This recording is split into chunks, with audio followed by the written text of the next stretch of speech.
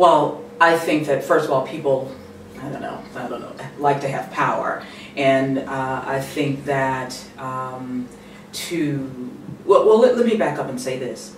I think that a lot of folk in governments, I don't know, around the world, and those who are maybe the elite in the culture, they typically have more resources than the citizenry, right? So so sometimes they don't know the people, and sometimes I think that sometimes we fear people we don't know, and so this notion of being able to kind of open up and allow other folks access the voices of others. Well, if I have a sense of this is how this society is to be, other voices, there's kind of like not room for other voices, because first of all, if I consider those other voices inferior, then I'm trying to protect what frankly works for me and mine.